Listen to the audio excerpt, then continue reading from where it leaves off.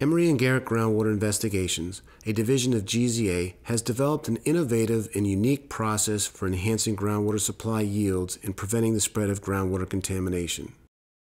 The process uses surface water during peak flow periods to sustainably recharge the local groundwater aquifers and unconsolidated materials, such as glacial or coastal plain deposits.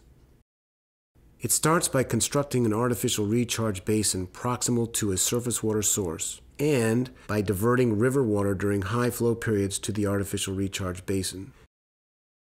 This surface water filters through the unsaturated sediments, which acts as a natural treatment plant, removing organic material, bacteria, microorganisms, and other surface water contaminants.